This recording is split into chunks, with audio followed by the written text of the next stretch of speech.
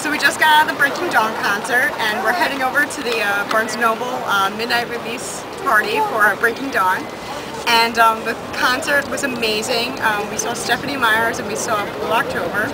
And it was really cool. They had a Q&A and they sang songs and they talked about stories and exchanged, you know, just like little tidbits how Stephanie got to the band and everything. So that was really cool. And at the end they had a signing, as you can see. And we got her autograph and got to meet her. So it's a really funny story because the first time I met Stephanie Meyer was actually in San Diego for the 2008 San Diego Comic-Con. And my friends and I randomly met her on the street. She was there with her publicist and she wasn't feeling well or anything, but she was very sweet. She thanked us for coming.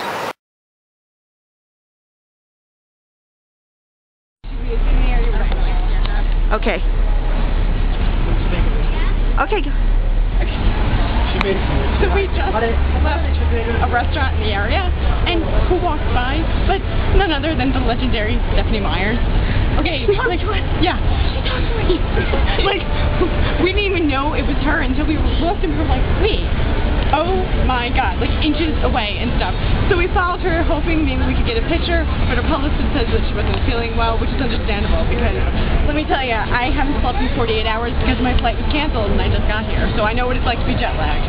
So, but yeah, we talked to her. She said to us, like, thank you guys so much for coming and everything. She was very, very sweet. So, Stephanie, we wish you all the best and love Twilight. Love you.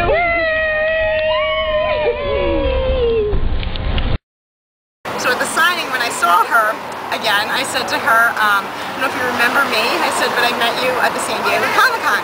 So she said, oh, she's like, did I meet you online? And I said, no. I said, you actually met me on the street with my friends. And I said, I think you were with your publicist. So her publicist goes, oh my god, that was you guys and everything. So then Stephanie Meyer says, oh my god, I do remember you guys. She goes, you're the girl I didn't puke on.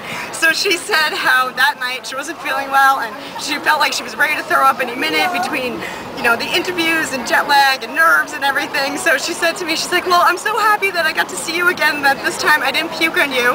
So I don't know if I should take that as like a compliment or I'm flattered or whatnot, but it was kind of cool. And she's like, it was great to see you again. And she was just really happy and upbeat tonight. And, you know, I said to her, I'm like, I'm Erin, by the way, and she's like, nice to meet you. And she's like, I'm glad I didn't puke on you or your friends when I saw you in San Diego or this time.